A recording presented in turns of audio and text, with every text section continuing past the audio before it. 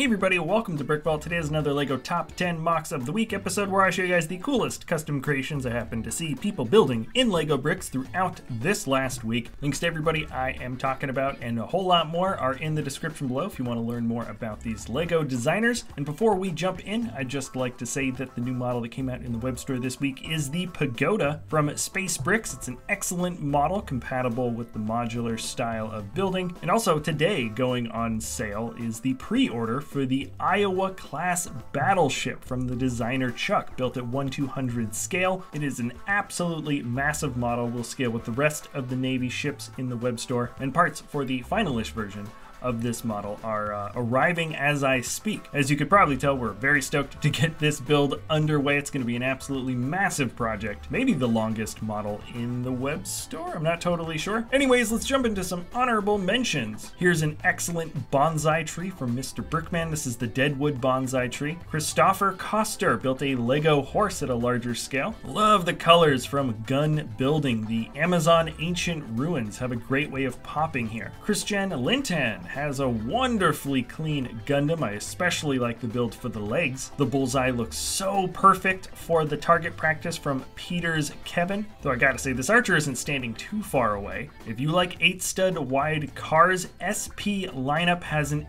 excellent assortment of models. This is just his latest one. I love the stance of these infantry support walkers. They're almost micro builds from Suspended Animation. That's the designer. Here's a big, dirty, awesome looking castle from Magnus W. The title is Kair Moren Lego. And Josephine Monteroso built a fig scale looking IG-88. This builder has some of the most interesting illegal connections from any figure designer in Lego right now. And here's just one of many February rovers from Frost. Chungpo Cheng's astronaut action figure is one that is being submitted for that ideas contest. Looks awesome. And the title here is AG Systems Prototype from Tino Putienit. Valentine's Day was last week. Here's Cupid from Luis Pena. This is an all too real scene that I have been watching for the past several days. Chris Goddard titled this Brick Separator Snowplow. It's very appropriate that the separator brick is the actual plow. From Victor, this is a brick sketch of Bojack Horseman, obviously. And if you really want to break the mold with rover designs, Andreas Lenander probably takes the cake this week. This is Q21R. Frost is calling this one a rover. I don't really agree. It's definitely just a cool looking space bike in my mind. This render is absolutely breathtaking from Admiral Plaquebar. There's been a few different iterations in the last couple of weeks. Marco DeBon, who's amazing at making robots, has upscaled this MIDI design to a slightly larger one for this bust, and there's just some great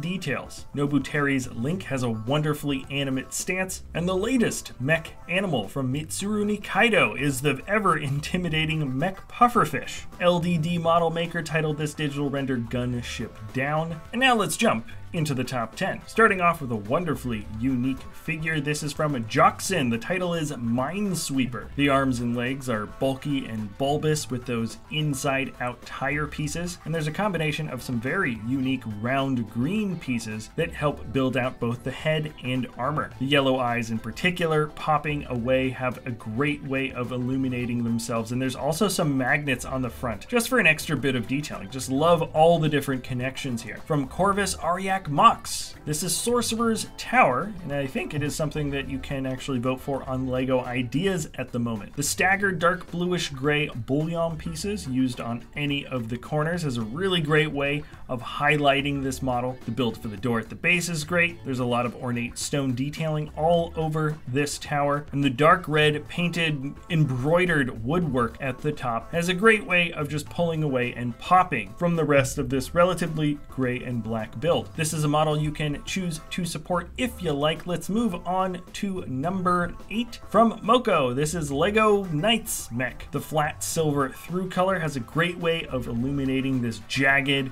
and somewhat intricate armor that we have working for this particular build. And then when you check out this next picture, you'll see the multi-arm configuration, and now you know that this is a knight that you would never, ever want to run into. The simple gold accents on the model have a way of pulling your eye, and I also really enjoy that red hairpiece that's been used at the very top. Moving on to the designer Martin Vala, here is a rally car built at 1/15 scale, 16 studs wide. And what's nice here is that it's not just a cool looking frame and it's not just a cool looking car, but instead Martin has really decided to focus on some of the internal details of what make a rally car unique. You know how you see one of these things flip off the side of the road and roll like 30 times, and then when all the chaos is done, the drivers just pop out? Well, look at all of the framing, look at all that extra support that you have on the inside of these cars to make sure that this doesn't turn into a crumpled ball of paper when it goes off the side of the road. It's really cool that he managed to capture so many awesome details for the internals of this car in Lego bricks. Here is number 6, if you've been keeping count, from Simon Liu. The title is Consequences, and if you guys have ever been asking me how to get on to top 10 MOCs, all you have to do is make a bonsai tree where the flowers are made of baby heads. That's all you need to do. Seriously, joking aside, there's so many unique approaches for everything on this model. The bulk of the tree itself seems to be detailed with a lot of black whip pieces. The stone looking build for the hand has some great looking proportions. I would love to see more of a body built with a similar build style. In fact, the simple curve for the blue water has a wonderful glassy effect, and of course, yes, the flowers are made of baby heads. And now we're moving on to something that I wouldn't quite say is a modified version of a set necessarily, but you can see that the modular Birch books set has been a clear heavy influence for this particular model that we're looking at now. It's a corner store and it's just a much larger Birch books bookstore. The details are much cleaner though. I love the lettering detail builds for books in the very front, and also the open book that is just above it. Kale Frost, the designer, has really captured a lot of excellent external details. I don't know what the inside looks like, but it's a great evolution of a design for an original Lego set. Number 4 is from the builder Tobias Munzert, and we have this excellent galloping horse. The specific title is A Horse Galloping, and so what you have is a wonderfully round,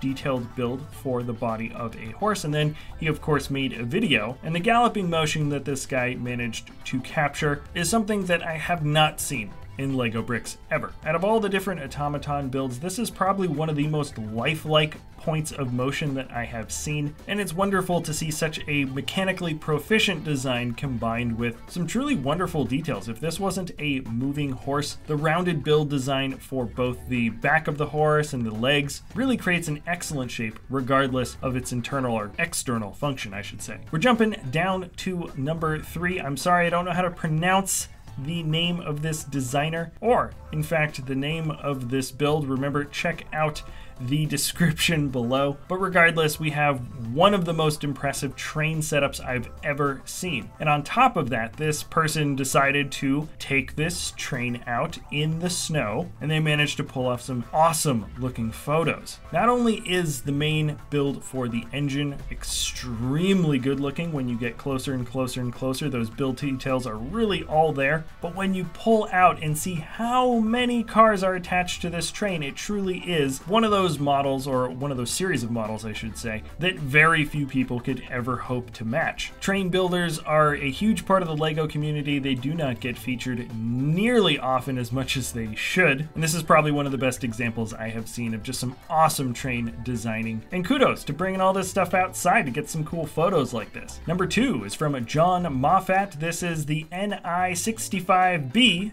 X-Wing, so it's a variant of form based on an X-Wing design, but there are some telltale differences to this model that really bring out a unique shape. There's in fact some shapes on the wings here, especially for those intakes, that I have not seen on another type of ship before, at least not until his previous version of a model, which was the NI65 X-Wing, slightly different. You can see that this is a really similar shape, which was inspired from his NI24 model, which was a design even just before that. Regardless, the intakes curving into a point towards the back of the plane, or the back of this ship, really wakes up the angles of this design in an interesting way. I also like that the opening for those intakes is built with those old window pieces that you got from old pirate sets or something like that. The trans-clear dish piece, imitating the idea of spinning blades, is a really nice touch, and it's certainly one of my favorite alts on a Star Wars or classic Star Wars design. Now we're finishing off with a similar style of model. This is from Sylon-tw. The title is Skyracers Yellowhammer. Now talk about interesting angles here. Rarely do you ever get the base of the wing coming in at an upward angle and then flattening out. The double propellers have some wonderful bullion detailing in the front. The color highlights are great with those blue wingtips. And then correct me if I'm wrong, but does the front nose of this Skyracer not look like the front of a 1950s Ford pickup truck? The creativity and cleanliness of the angles on this model simply cannot be understated. It's such a cool looking flyer, and I absolutely would love to swoosh it around. Anyways, that's it for the top 10 MOCs of the week. Everybody, if you enjoy our content, you can always like, subscribe, comment, share. Please do check out those links in the description below to see the designers that we were talking about here. Thank you so much for sticking around to the end of this video, and I'll see you next time at BrickVault.